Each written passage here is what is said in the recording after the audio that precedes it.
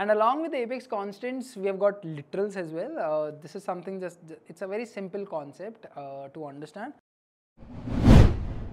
Whatever value you declare along with the variable declaration, or whatever value you define along with the variable declaration is called as a literal.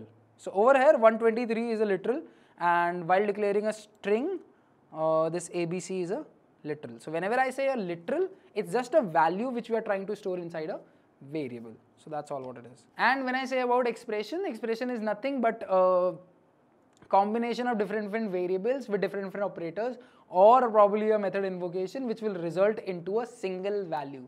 And what I mean by that is, like, let's say there is something written down as a plus b plus mat.random semicolon. So this whole will be considered as an expression which will evaluate to a single value, which we can use somewhere else, or which we can actually assign later on into a particular variable. So that's what it is. These are just terminologies. This is nothing very important that you need to like write down or learn, or you need to remember for your interviews or something like that. This is just these are just simple terminologies which I am introducing, so that whenever I use later on these terms, you are able to relate with it. That's all.